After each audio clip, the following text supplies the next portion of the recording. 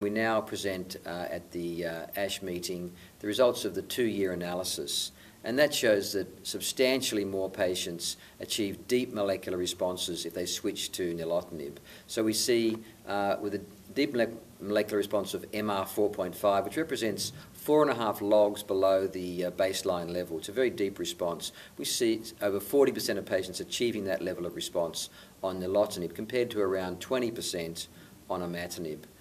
Particularly important, patients who have not yet achieved a major molecular response, when they go onto the study, over 85% of those patients achieve major molecular response if they switch to Nilotinib, versus about 50% if they remain on Imatinib. That's over the 2-year period of analysis. Perhaps even more importantly, around 30% of those patients who have not achieved major molecular response when they go onto the study actually achieve an MR 4.5 when they switch to Nilotinib by 2 years of follow-up, compared to just 3% of the patients who remain on Imatinib.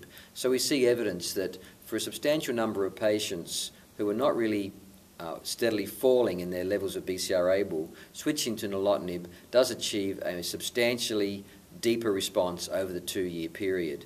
This will hopefully enable us to recruit more patients to kinase inhibitor cessation studies, which will be the long-term aim of this trial.